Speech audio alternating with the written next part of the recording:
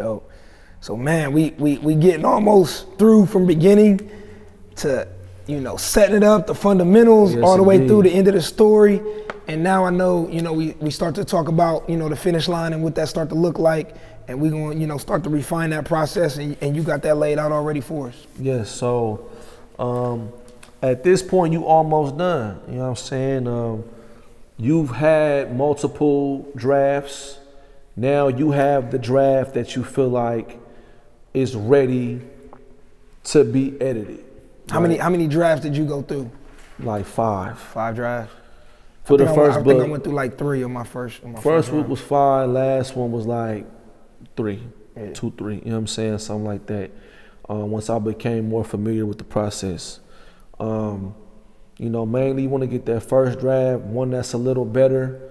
And then, you know, I feel like 3 should be the most, because at that point, you in your own way. It's time for the professional to do their job. You know what I'm saying? And so before you get it to an editor, because you're going to pay the editor per word or per page, depending on who you're dealing with. I reference an editor in here that I recommend you using. That's who I use for all mine. And she's very forward, very blunt, and she's very critical, and it's challenged you to be the best writer you can be. And so things you want to do, you want to take out words that don't need to be in there. You know what I'm saying? Like just too many adjectives to describe, you know what I'm saying? You want to do that. You want to make sure everything is spelled to the best of your ability, because the less time your editor spend cleaning up the things you could have cleaned up, the more time they can focus on making your story better. Excuse me, because that's what an editor does. They make a good story a great story. You know, they don't make the correction for you in regards to like what you could say, but they'll ask you a question like, why did you say walk instead of use a better word to describe walk? And so now you can go and find a word to describe the way they walked. And so it's these little things like that that take your story over the edge. What would you say, like, the editor that you used, is that somebody that you didn't know from the beginning and you've developed a relationship with? I didn't know her from a can of paint. You know, me personally, you know, I wanted an African-American to edit my work because I felt like my work had a lot of culture in it. And so I just wanted to be relatable. I didn't want somebody to critique it off of their upbringing, just not being able to relate to it. And so when I found her, you know, she had published 20 books herself. She had been an editor for over 20 years. And so I chose her, I went with her, and that was the best thing I did. You know, shout out Elaine Garcia, you know what I'm saying? She ever see this, you know, that woman, you know, she's great at what she do. And the most important thing she taught me was show, don't tell. I can't preach that enough. Show your work, don't tell your work. Any way you can use to show it, show it. Don't say walk, describe how they walk. Don't say talk, you know what I mean? Don't use sight words, man. Like use words to draw it out so that picture's painted. Where else would you recommend people find an editor? Because me too, I didn't know my editor from anything. I actually went online. Again, this was 10 years ago. Right. It's a lot easier. There's sites, there's platforms now that people can, you know what I mean, they will bid for your work. Like you can say, look, I want an editor for this. This is what my story looks like. Right. And people will literally bid, hey, I'll do it for X amount of dollars. Somebody else might bid, I'll do it for X amount of dollars. You can Google, you can use Fiverr. You know what I'm saying? You can use Fiverr, you can use Google.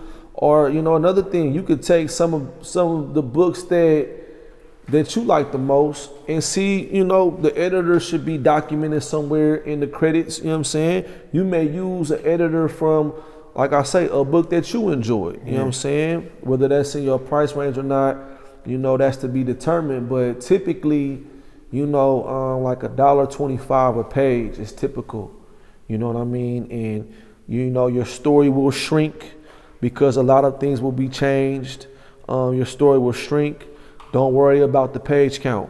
The story's done when the story's done. I can't preach that enough. Yeah. And so, but the key is to stay locked in with a good editor. You don't want to jump around. Once you find one that you rock with, Keep them close. You know what I'm saying? And so there's different forms of editing. And so like copy editing, also known as sentence level editing, you know, that's the most popular form. It's the grammar check, you know what I'm saying? Is it spelled right? Did you use the word right? You know, is the word consistent throughout the book, you know, in whatever angle you're using it? And so an editor is going to charge you, you know, per page and also per form of editing also. And so some things just need copy editing, which is just like fine tuning it. You know what I'm saying? Like, for example, a self-help book is not going to need line editing. It's no like plot twist or gaps to fill. It's just strictly information. So copy editing would be what you would need to just make sure everything's spelt right. You know what I'm saying? The grammar is correct. And so that's copy. And like I say, line editing is more in detail. This sentence structure, the length of it, the style, you know, show not tell, things of that nature. So if you're writing a fictional book, you're going to need copy editing and line editing. If you're doing a self-help book, if you're doing a skill set book, you're just going to need copy editing. So do you recommend the same editor will be able to provide all of these services, or you might have to have different editors for different types of the same service? editor typically. Okay. Like crazy, like with this book, like because of some of the things in the book were too graphic for her, it triggered something from her childhood, and she passed it off to a colleague, which I thought was very interesting.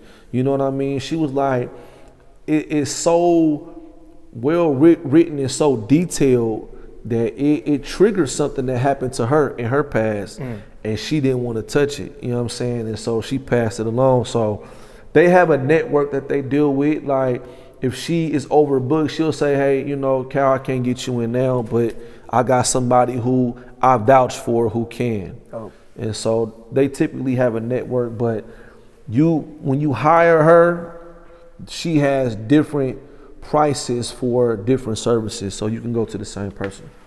Oh. You know, proofreading, of course, is self-explanatory, which is typically the last step, you know what I'm saying? And the crazy thing is, in their network, the one who edits is not going to be the one who proofread it. So if you're editing his book and I'm editing his book, when they get to proofreading, we'll switch. Because at that point, you've edited so much, now you're engulfed in the story. You may have missed something, and it's just human nature to do that. So that's something that's good to know as well. But beyond all that, you cannot edit your own work. You cannot. Don't let nobody tell you you can. That is a recipe for disaster. That money is money well spent. You can't put a price on good editing. You try to go edit yourself, bro. Now, don't get me, you can do it. But nah, don't. Don't do it. Because the success rate is very, very slim. There are like the lady who write all the Harry Potter books, she don't edit her own stuff. She got a series of work. I'm sure she edits for other people, but you cannot edit your own work. I thought about it when I was like, yo, you know what I mean? I can do this. I done wrote the book, like, you feel me? I can critique it and correct it. I spent an extra month and a half on my first book than what I should have trying to edit the work. I just wasted time. Time and money, for sure. You know what I'm saying? Typesetting is another form that's important that we overlook. Like just being able to get your book formatted where the margins are the same, your headers and your ledgers are, your headers and your footers are the same length. Like there's a science to that like a Microsoft Word can't produce. And so all editors don't do that, but you do. Like typesetting is so your pages end with this at the same place. Your numbers on your pages are aligned correctly. You don't want numbers on the back side of pages, right? You only want numbers on the right side that face forward. And so things like that only professionals would know. Those are things that you need to know because it adds professionalism to your project. And in my opinion, it's priceless.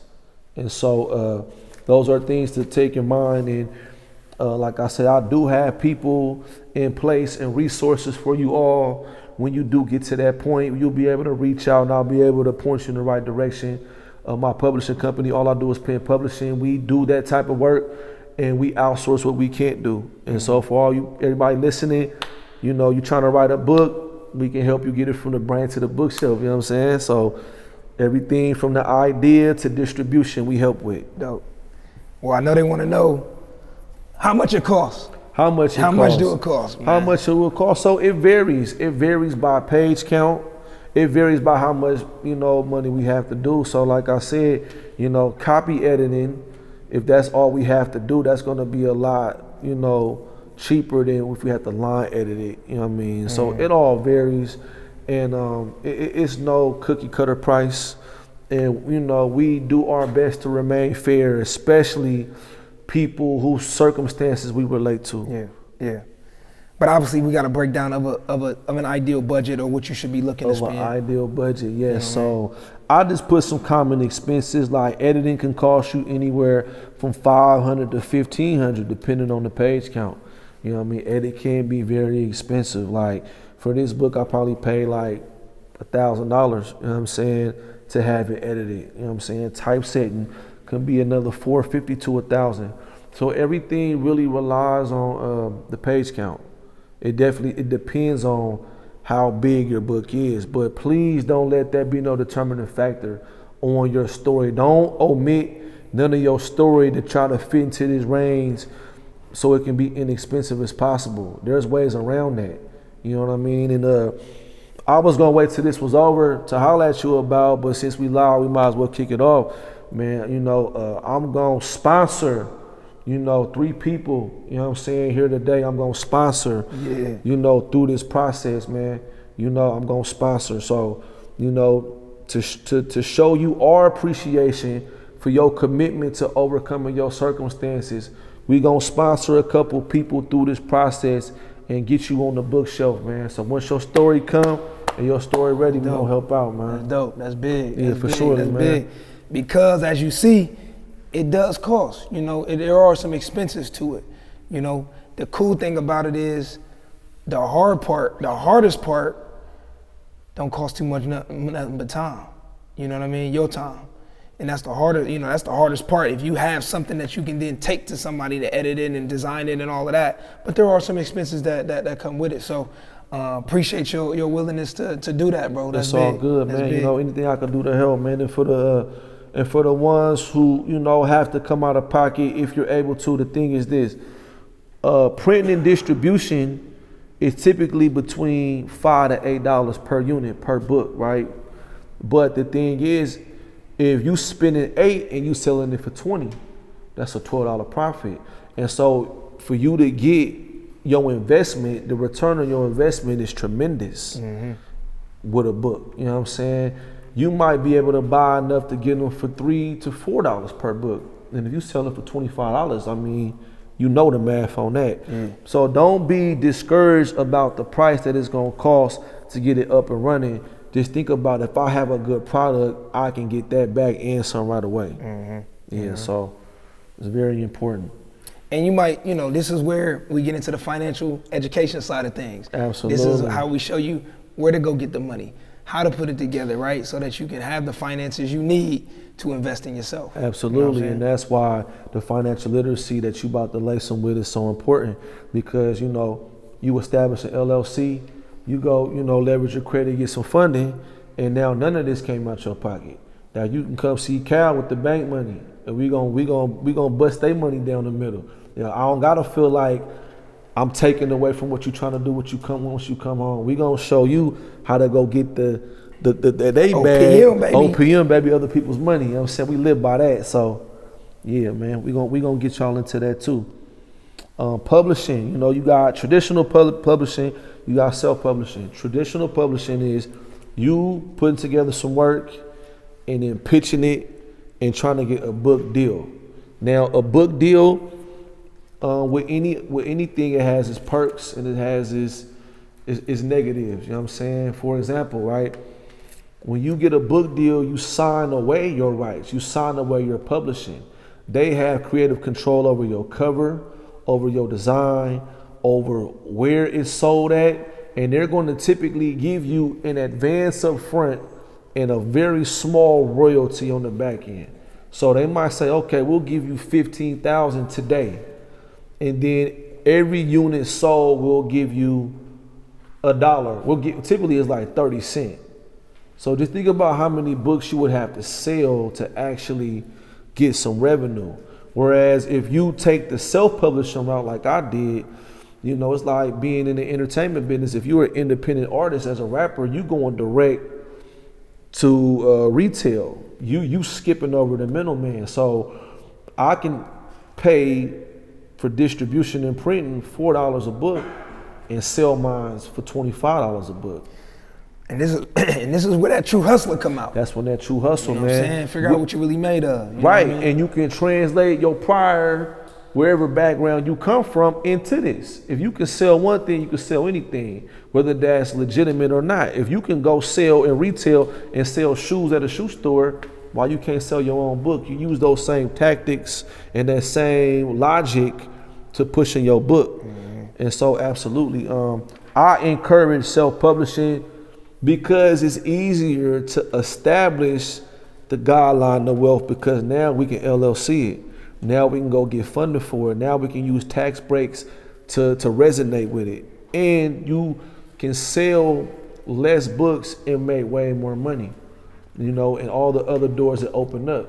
You know, they might have clauses in your contract with traditional publishing that you can't do certain engagements about the book unless they line it up. And it's just a lot easier, you know what I'm saying? And it's even more easier. I mean, I self-published 10 years ago.